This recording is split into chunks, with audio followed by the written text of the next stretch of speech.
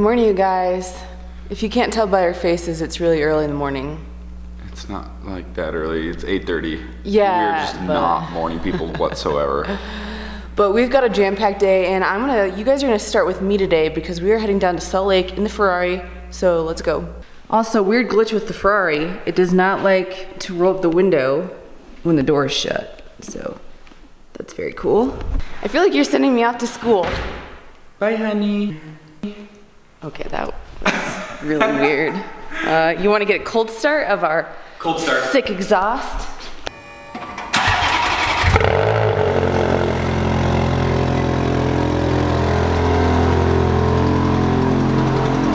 It's decent. It's okay. So if you guys watched our last video, we actually just lowered the Ferrari on its stock coilovers. We lowered it 22 millimeters in the front and the back. So I'm actually pretty excited to be driving it right now because it looks a lot better. After you lower the Ferrari on its coilovers, it's really good to get an alignment done to make sure the geometry is all good and everything's lined up, nothing's out of place. I'm heading down to make some models, and hopefully they got some cool cars there. I'm pretty excited. I haven't been there in a while. So I am sitting in the wonderful waiting room of Make Some Models while they work on the Ferrari, and I'm pretty jealous of all their medals in here. It's pretty cool. So I started wandering around, and look who it is.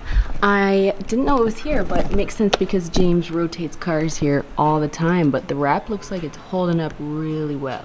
She's in there. They are all done. The weather is nice, so I'm pretty excited for my drive back up.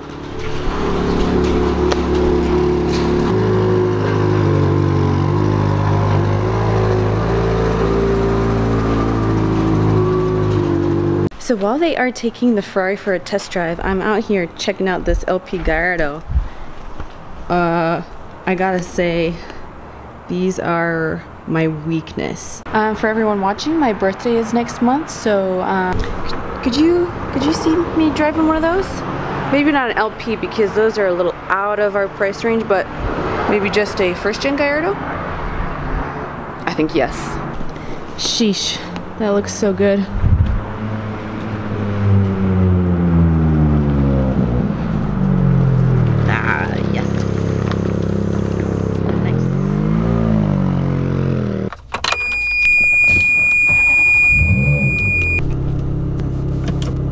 Alright, thank you Make Some Models for taking care of the Ferrari today.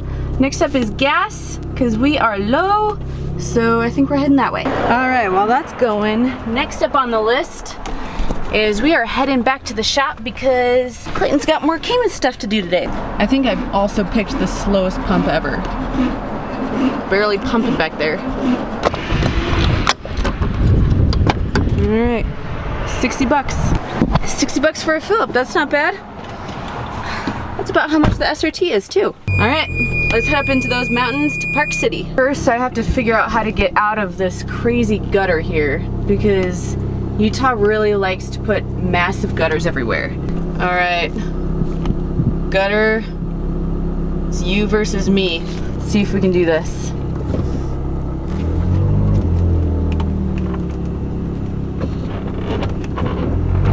Ooh. She scraped just a little bit, super tiny bit, but I honestly don't think I could have avoided it, so there's two things that I don't think I'll ever get tired of. One, the view of the engine in the rear view mirror, and two, the view of these mountains. If you guys live in Utah, one of the best canyons to drive through is Provo Canyon. Literally my favorite to drive any car in because it's just so much fun, and the views are spectacular. No, little deer, no, don't go into traffic. No! No! Well, that just ruined my day. I really hope that deer is okay. Home sweet home. Okay, so time to talk about the Ferrari. So when we first bought it, we noticed a super slight gas smell in the cabin, and I wasn't sure if I was just thinking it or if there was, you know, a gas leak. Turns out, yeah, the fuel pump cracked.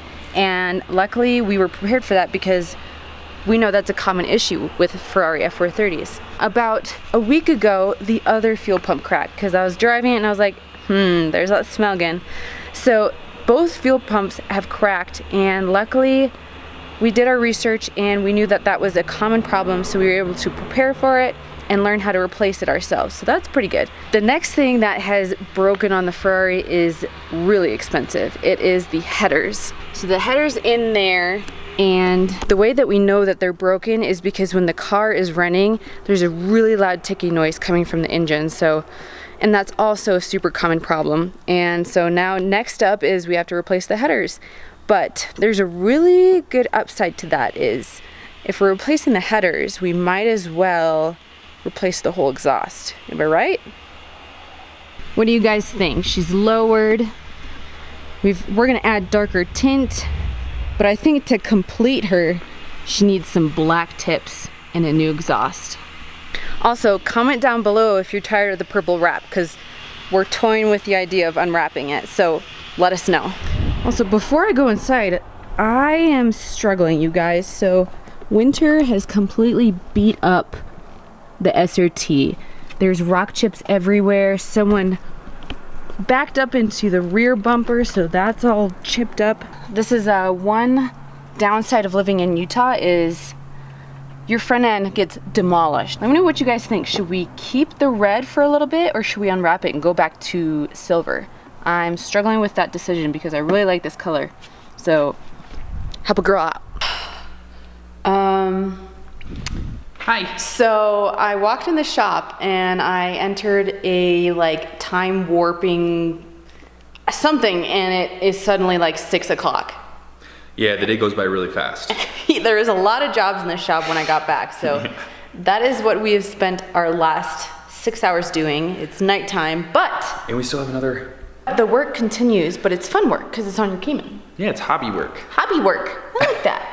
That's fun. Yeah. And what are you doing? You're welding? We are welding the rear fenders, like what we cut in the last Cayman video. These are here.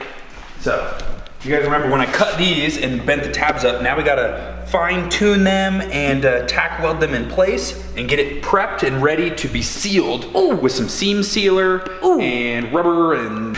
Are you sure you don't want to use flex tape? I could use flex tape, although I don't have any. Aw. Yeah. You can't be like, flex tape. Flex tape.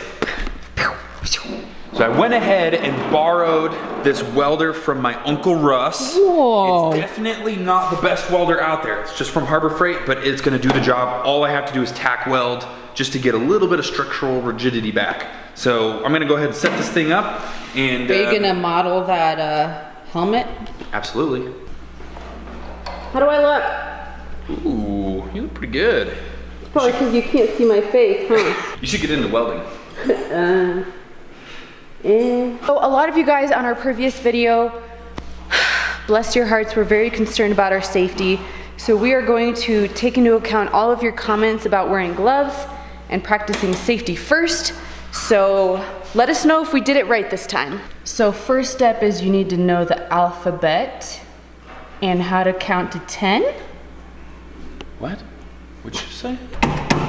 Okay, so disclaimer here. I don't really know what I'm doing, and before you guys go and correct me and say how dumb I am very aware that I don't really know what I'm doing. Also, really, all I need these to do is just attach them. So I'm just gonna do super basic, get it over with, then seal it up probably tomorrow, and then slap the fenders back on and you'll never see it again. Although we do appreciate your guys' comments because we do learn a lot from a lot of them, so yeah, if you guys have tips and tricks on like this process or welding, definitely let us know. I'm very aware of this is not skill right a how-to, this is a watch us try and figure this out. Get it done, yeah. All right, we got gloves, we got helmet, and we got welder. You ready?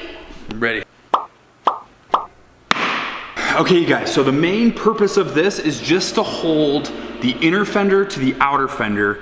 Really, it's not a structural component. It's not gonna be like load bearing. It's really just kind of holding it together until I can put the panel bonding all on. And I think just do like super simple tack welding, even with the paint still on there, it'll hold it just enough. And I'm gonna do like 2 tack welds per tab. So it doesn't have to be pretty? No, it doesn't have to be pretty at all. Just has to work. So I got my hammer here to kind of like hold the tabs up and stuff, so my fingers aren't really next to the thing. So oh my gosh, I can already hear everyone typing like how stupid this is. No. Okay. And I'm going to film, but I will be at a safe distance with my eyes closed because I can't look at it.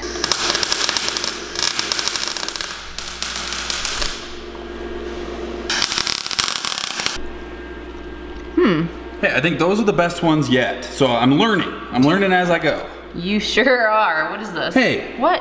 It's gonna be okay. I'm gonna paint over it. It's all gonna, it's fine. Okay, It's fine. okay, It's fine, okay, guys. okay. It's fine. Okay, friends, ready? 1, 2, 3.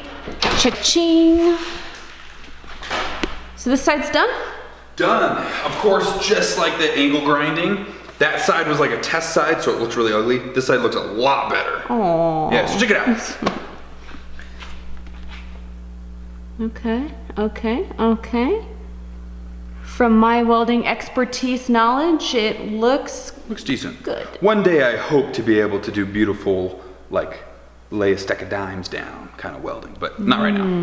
Right now it's just get by. So the very last step in this process I'm gonna have to do off camera. I thought I had a wire wheel to like grind down the paint a little bit to paint it and seal all that metal, but I don't have one. So I need to go to the store tomorrow and buy one.